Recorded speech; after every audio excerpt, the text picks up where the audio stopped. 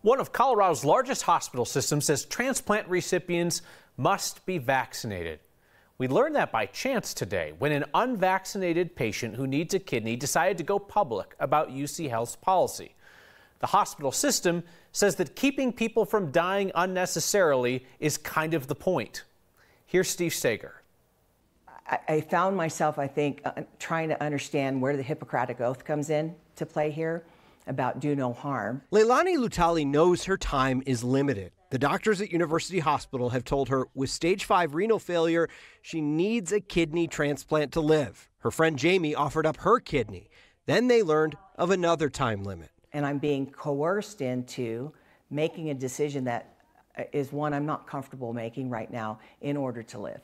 UC Health sent Leilani a letter last week saying if she didn't get the COVID-19 vaccine in the next 30 days, she'd be removed from the transplant list. I mean, I felt like the vaccine is still new enough. There are too many questions that I'm still left with that haven't been answered. Jamie, who opposes the vaccine because of its use of the fetal cell line in development, says she was told if she didn't get the shot, she couldn't be a donor. I knew what it meant for her to have this kidney.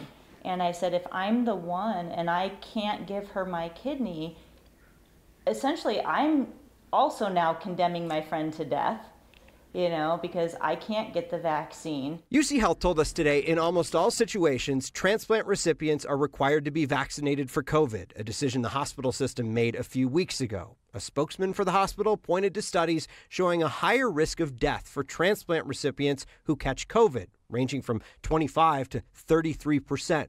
The hospital system also says it requires recipients to show proof of other vaccines, like for MMR and hepatitis B. And in some cases, it asks patients to stop drinking or smoking to ensure an organ takes.